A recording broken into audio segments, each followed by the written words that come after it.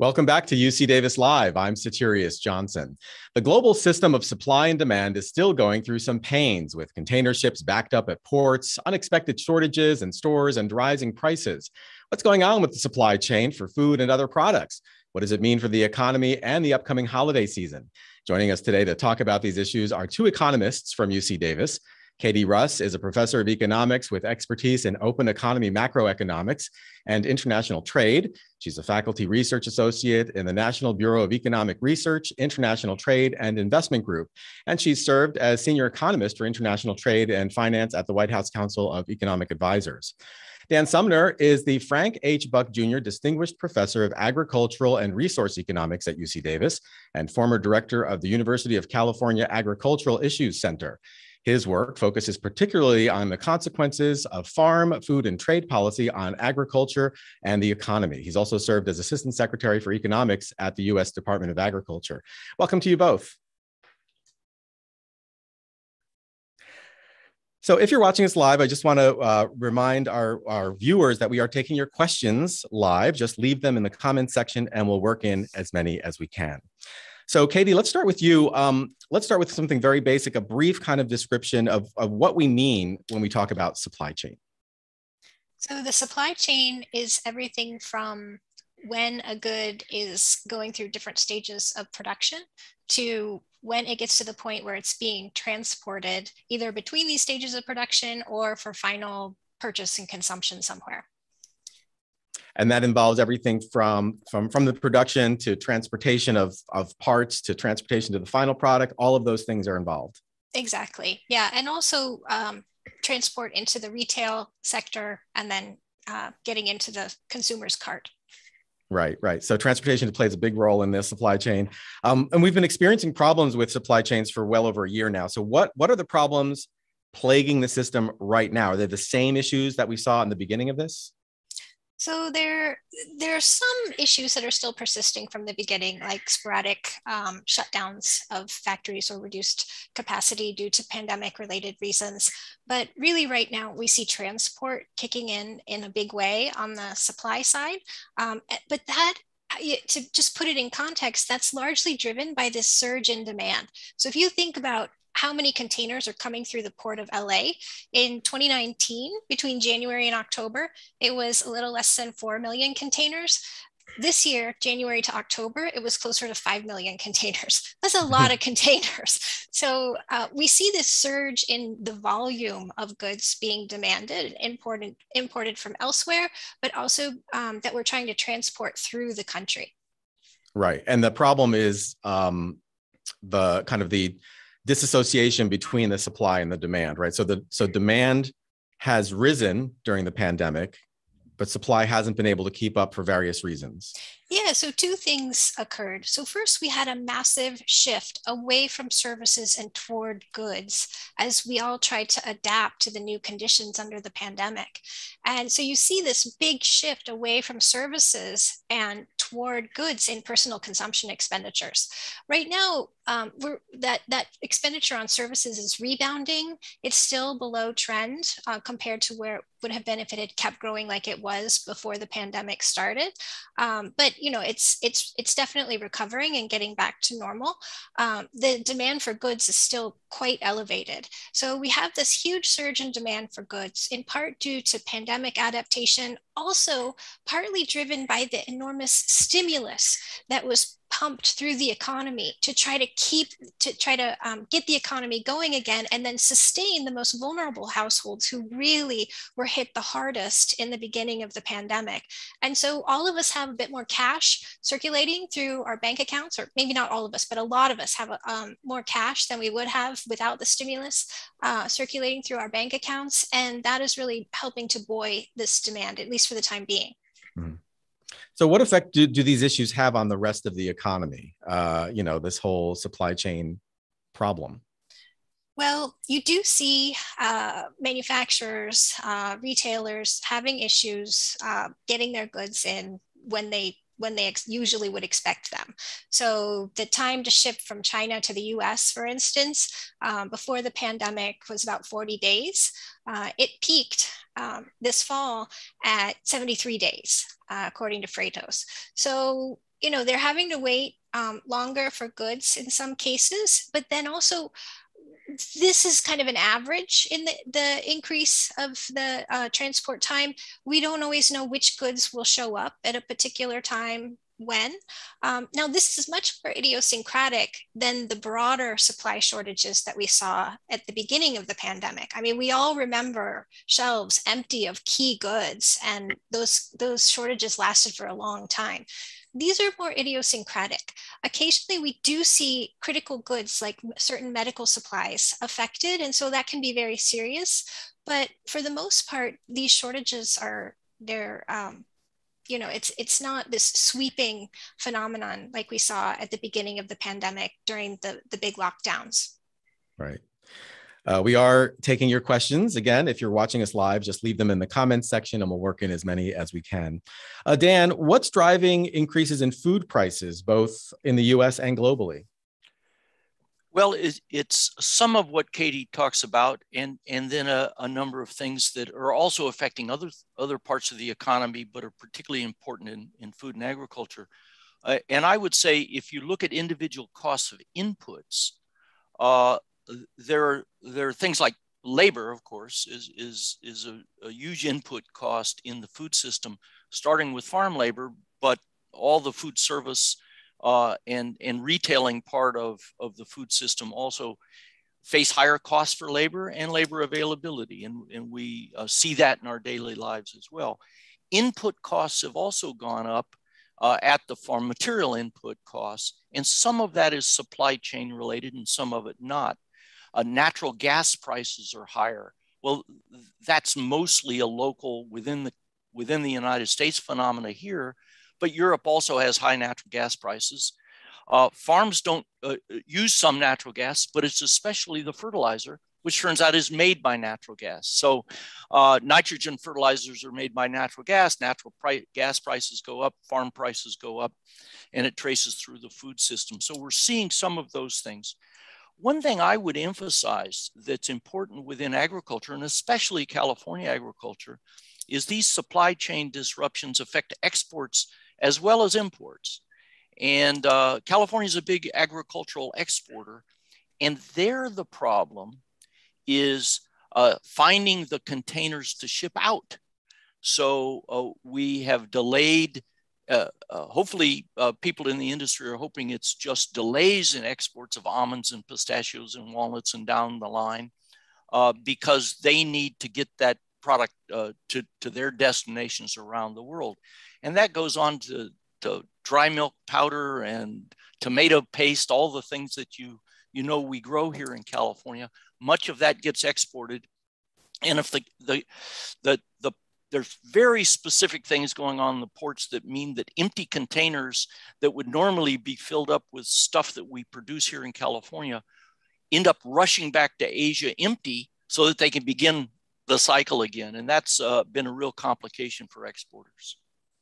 And there have been cases actually where, farmers have the nuts to export, but they haven't been able to get them out. Oh, there's no question. There's a backup of inventory here, and that's a problem all over the United States. I will say California tends to be more, what we produce tends to be more container connected than the Midwest grains and oil seeds or Canadian canola and wheat, where they're going out in a different kind of shipping. So they're a little bit different, and those Midwest kind of bulk products might well be going out of ports that are less congested because they're less focused on the container side of things. There's one thing I do want to say, and you could call this a silver lining if you wanted. If exporters have a hard time getting it out of the United States, that means availability is a little larger here. It's bad news for the exporter, but it does mean that those of us that may find slightly lower price of pistachios here in California, it's bad news for the pistachio industry, but it's good news for those of us. That's not a big deal, but if you look for silver linings, of course, not everyone gains or loses when things are disrupted. There's a distribution of effects. Right. I was going to ask you, as far as rising food prices go, I mean, you've talked about some that might be lower for people in the US, like with the nuts that can't get out. But is this a general increase, or are there some crops or foods especially affected when it comes to rising prices? We're seeing prices go up for some items and not for others. Everything that's affected by labor shortages in the food system will go up a bit. And so food prices are substantially higher. But there's been a lot of news about meat prices and turkey, for example, over Thanksgiving, people talked about it, and some people are still talking about going into the next holiday. Well, those are basically corn and soybeans and grains. Those prices are high, partly because the export market for them has been booming in Asia. So we ship a bunch of grain to Asia. They feed their livestock with that grain. That makes grain prices here, and the economy coming back worldwide has caused those underlying agricultural farm commodities to be higher, and that filters in, particularly into the meat side of things. We also have, and I think we all agree it was great news, we've provided a little more space for workers in meatpacking plants. It's safer now. They've had to slow the lines a little bit, but it's more expensive. It's not free, and we're paying for that at the supermarket. And I think that's the sort of thing that, to the extent that consumers know that, we say, yeah, we want those jobs to be safe. And if it is a little more costly, so be it. Right. So I'd like to ask both of you, which products do you think may have had the largest price increase as we enter this holiday season? Kadee, why don't we start with you? Well, Dan just said it. I mean, meat is definitely one of them. Meat prices have gone up 20% or more for certain products. In addition, new and used cars have really been a big driver of inflation. But if you look down the list in the October release from the Bureau of Labor Statistics, the number that really pops out is for gasoline. So we're looking at an increase of 50% over last year. At the same time, that can be a little bit misleading because prices for energy products actually fell during the pandemic, so fell during 2020. So when we're comparing it just to last year, we're comparing it to a trough. And that holds for some other prices too. So if we're thinking about, how much costs are increasing per year just compared to last year, it's 6.1%. If we're thinking about how much prices have increased at an annual rate, but compared to 2 years ago, then it's 3.7% at an annualized rate. So, it really matters what you pick as the point of comparison. If you pick the depths of the lockdown recession, then you're going to say that, oh yeah, inflation is really, really high. And, that's pretty eye-popping. But if you compare it to a more normal time, 2019, then it's still high, it's still elevated, but it's not so eye-popping. And to follow up, in up addition to the meats, is there anything else that is really standing out as far as inflation? Yeah, that moderation, if you're comparing to 1 versus 2 years ago, that doesn't really seem to apply to food prices because they didn't fall during the pandemic. We all started buying more food for consumption at home, and those were really sustained. There were other supply issues that Dan is much more expert about than I am. So yeah, that doesn't really explain why meat's up 20%, I'm afraid, but yeah. And Kadee raises a good point. Food prices are generally volatile, and frankly, this is agriculture, so we're talking about the weather. You get great weather in the Midwest, you have a lot of corn prices go by, and we all find out pork chops are cheap. And it's really just that kind of fluctuation. And supply and demand around the world, we're talking about the international market here, and that's especially true for lots of food items. This time of year, we're bringing fruits and vegetables up from Mexico and South America. Fortunately, a lot of that doesn't go through the port of Los Angeles or Long Beach. It's coming by truck from Mexico. And so we've been okay on that score. But the other thing to recognize, and one reason people are hesitant to think about underlying causes of inflation being what they point to when it comes to food, is that a lot of the food costs really are volatile from year to year. We have a freeze in the southern San Joaquin Valley. Orange or clementine prices go up. Little cuties cost more. And we understand exactly how that stuff happens. And they'll be lower the next year. And it's not really inflation. They go up and down, and we're used to that fluctuation. What's different this time may well be a whole level of input costs across all businesses that have gone up. That is, the input prices to businesses have gone up. And to the extent that then that leads to their costs going up, then we see it at the supermarket. And that's not going to come back down again, probably. That's a part of the overall increase of the supply chain. Right. And by input costs, you mean things that the final product need to be created, right? Whether it's, a part or an element or the labor that goes into it, those are all input costs. Or as we've all learned, microchips to make automobiles. We didn't used to think of microchips as a crucial input to automobiles. We used to think it was steel, but it's surprising the sorts of things. I remember, so the cost of irrigation water here in California, you say, gee, I don't drink that much water. Well, I'm sorry. When irrigation water prices go up, you're going to pay a little more for food. Maybe not a lot more, but a little more for food.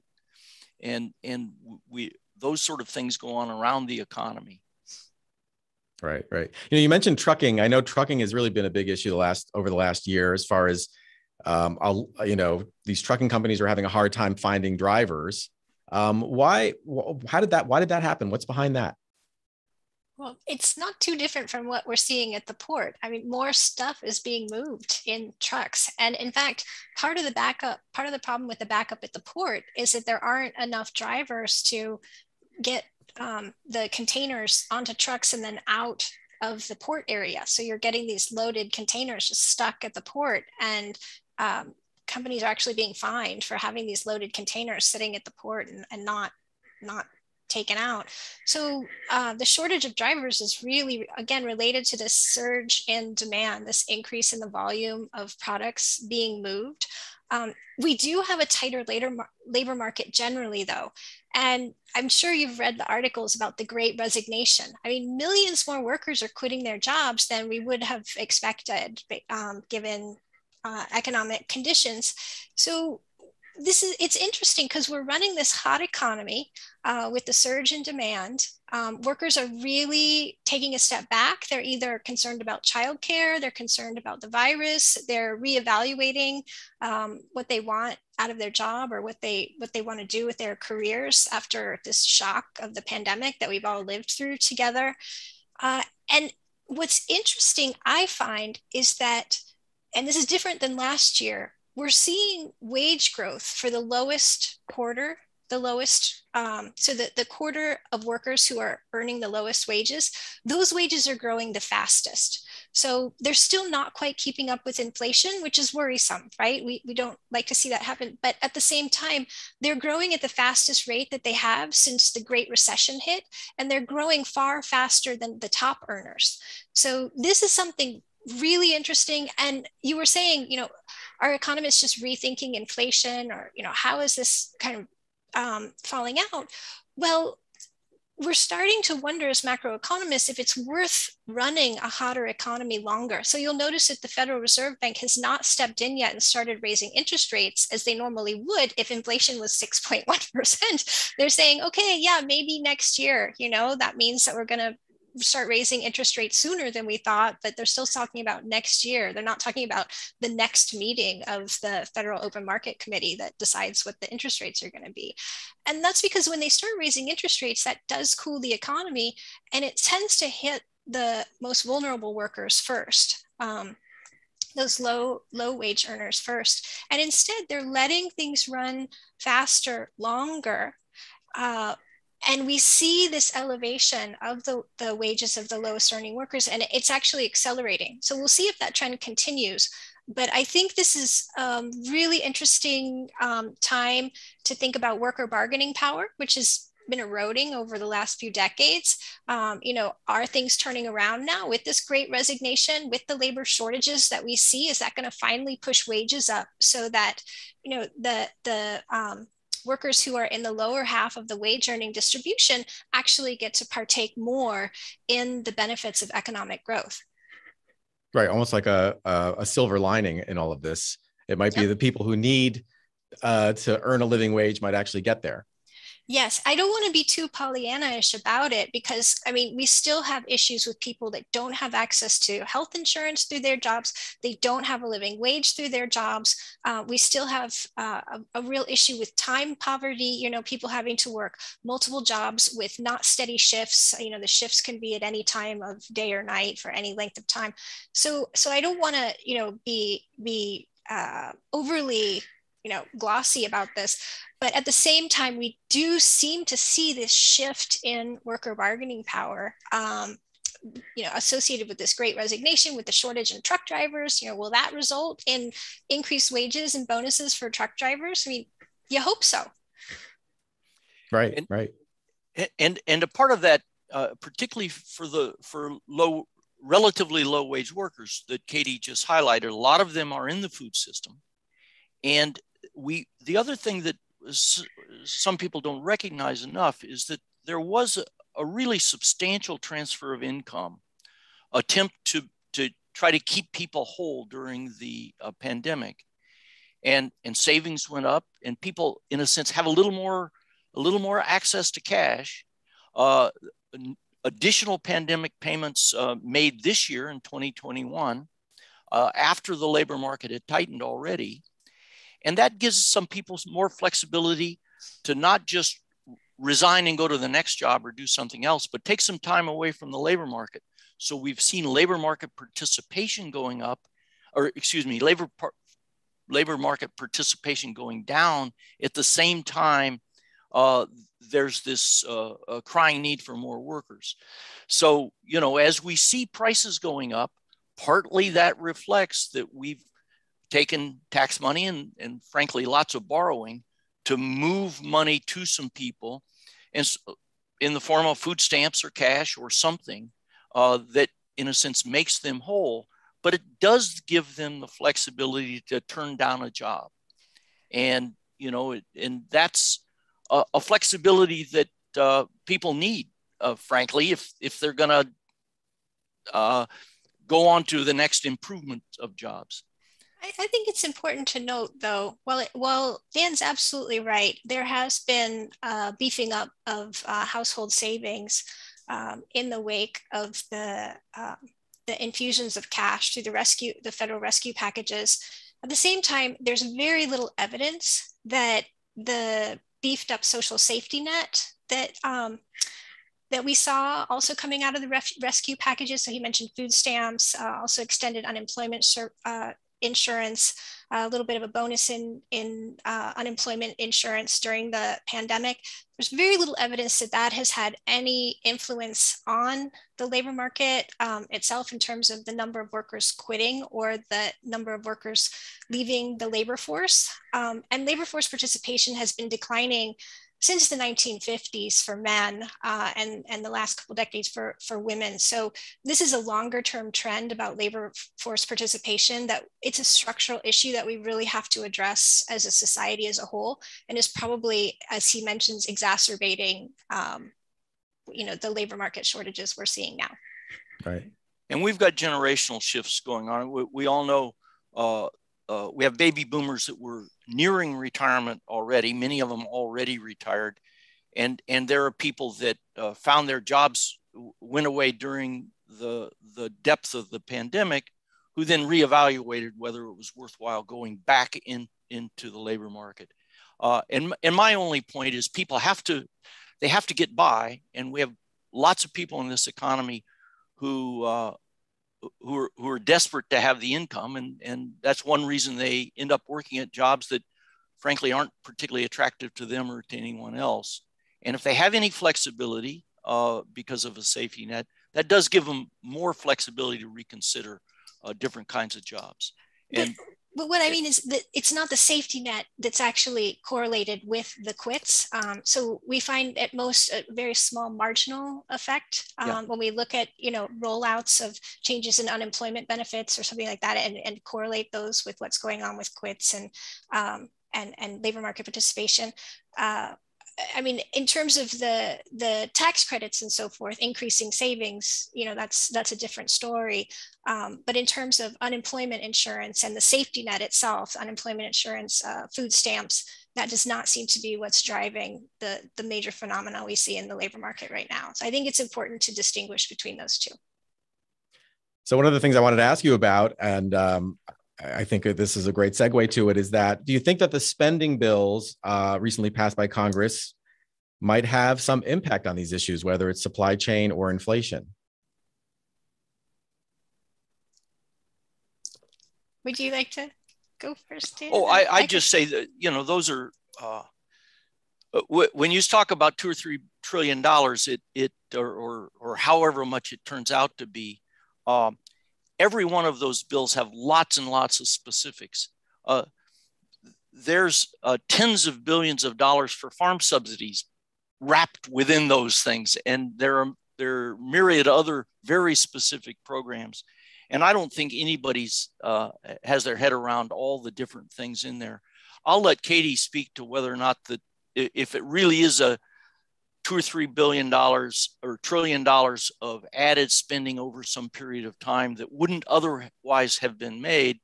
I'll let her speak to the macroeconomics of that. So when we think about the price tag as a whole, like Dan was saying, I think the latest one was $1.5 trillion, but yeah, it's $2-3 trillion that we're getting into if we add them all together. But this latest one that's on the table, that's over a 10-year period. So the overall price tag looks huge, but on an annual basis, it's really quite modest by historical standards. One thing that is very promising for supply chains within the infrastructure package that was just passed is there is quite a bit of money there to enhance our port capacity. So to deepen, widen the ports so that they can accommodate larger, either more ships or larger ships. Also tackling issues in our inland waterways to help facilitate water transport there. Money to help fix roads, highways, bridges, tunnels. So these are also things that can slow transport and muck up the supply chain. So all of this is quite important, and over the long term should help enhance supply chain resilience. So this is for next time, not for this time. We don't want anybody to think we're going to have new roads by next February or something. That's true. It's going to be a while. That's true. But if we think about also the labor that's going to be needed to make these improvements, that may end up further increasing bargaining power of workers. So that is going to increase demand for workers to be building these roads and bridges and widening these ports. So it will be interesting to see, especially if those jobs, if there's a large percentage of non-college educated workers who are pulled in to those jobs, that could again help bring up wages for the bottom half of the wage distribution, which would be kind of exciting to see some improvements in the worsening inequality that we've observed for some decades in the U.S. So before we wrap up, I was hoping to get from each of you, how do each of you see the outlook for inflation and the economy in general for 2022? I know that's the big question. Let's start with you, Kadee. The outlook for 2022.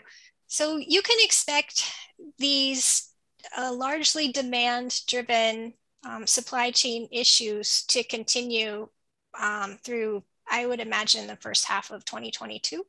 And that's because it's going to still take a while. As long as the pandemic persists, we're still going to be concentrating our expenditures disproportionately on goods. So that spending on services, it's not quite up to trend yet. And as long as that lasts, this is going to happen. The other thing is, as long as the pandemic persists globally, so as long as the rest of the world is not vaccinated, and doesn't have the same access to vaccines that we have, you're going to see that same sluggish response in supply that we've seen in some sectors. So that's going to continue to be a problem. And it seems like at least, I mean, there doesn't seem to be a sweeping, effective plan in place to get vaccines to the countries that have had too little access to them. So, especially across the developing world. So without leadership on that front, I think we're going to be plagued by, these sporadic shortages. And then as long as we're still in the midst of pandemic related adaptation in the United States, you're going to see this shift toward goods that, that's really clogging up our ports.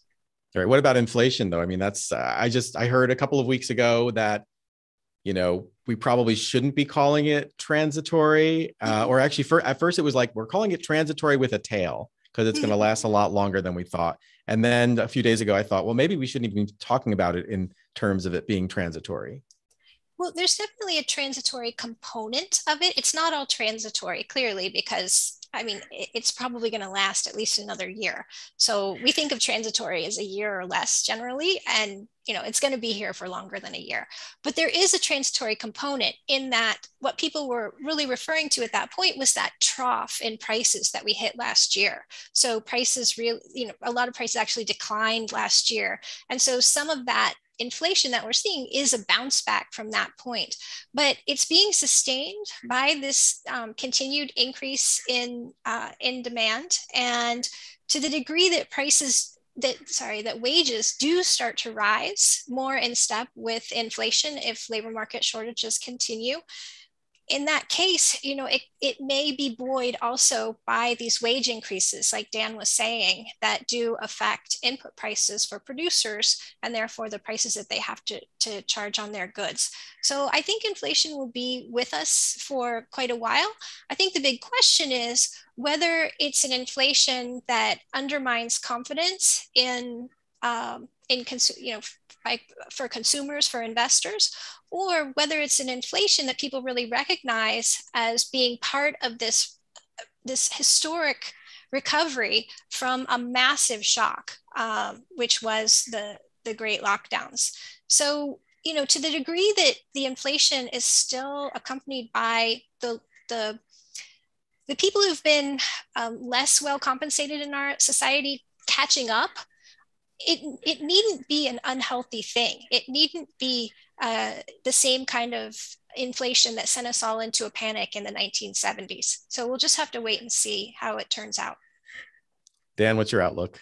Well, and this partly depends on the management from the Fed and other people, and that's. Let me say, for food and agriculture, you tell me how much it's going to rain here in California in the next few months, and I'll give you some good numbers. But more generally, I do think as we get a little bit of relaxation at the ports, and it doesn't take a lot, we'll be able to get the commodities shipped out of California. In terms of food prices for all of us, I don't see them going back down, but I don't see any particular reason for regular abnormally high food price increases either going forward. As Kadee says, labor costs and other things filter through as input costs throughout the system. We don't yet know whether food at home and away from home is going to get back to normal. Back in 2019, we were spending half our food budget away from home. A lot of that on services, not for the food products themselves, but as services that came with them. And I'm not saying we're all going to stay at home baking banana bread all day like 2020, but we may have developed a little more food at home culture here in the United States over the pandemic, and we'll sort of see how that plays out. And I don't think anybody's got a great handle on that yet. So did I hear you say that you think that food prices will not go back down? So once these supply chain issues are resolved, Do you think that food prices will come down? Will that portion of the rise in price fall back down? I don't see it falling back down. I don't see that in the cards. Now, great weather here or there, or something in we could pork prices go up and down, hog prices go up and down, but I don't see anything in the cards now to say food prices are likely to fall substantially next year. They may not rise as much as they did this year, but I don't see declines. But, again, weather has a lot to do with this.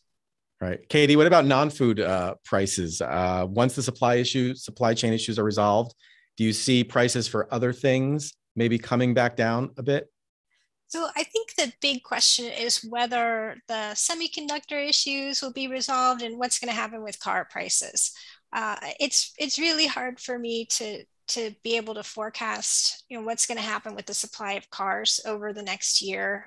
It's not always that way, right? Like sometimes in normal times, one can make some reasonable suppositions, but at this point, it's really tricky. And we also see these sporadic cutbacks in capacity that are related to the pandemic, outside of just the semiconductor chip availability. So, I think it's the cars, the new and used cars are really a huge driver of that non-food inflation. Also, energy prices.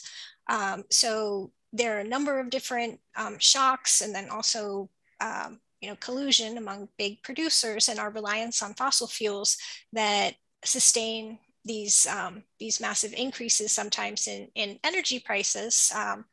So it's those two things are going to be the big question. Right. All right. So I guess the saga continues. Yeah. This has been a really great conversation. Thank you so much for coming on today and sharing your work and your insight. Thank you. Thank you. Kadee Russ is a professor of economics at UC Davis, and Dan Sumner is the Frank H. Buck Jr. Distinguished Professor of Agricultural and Resource Economics at UC Davis. Until next time, we'll be back in the new year. I'm Satirius Johnson, and this is UC Davis Live. Bye-bye.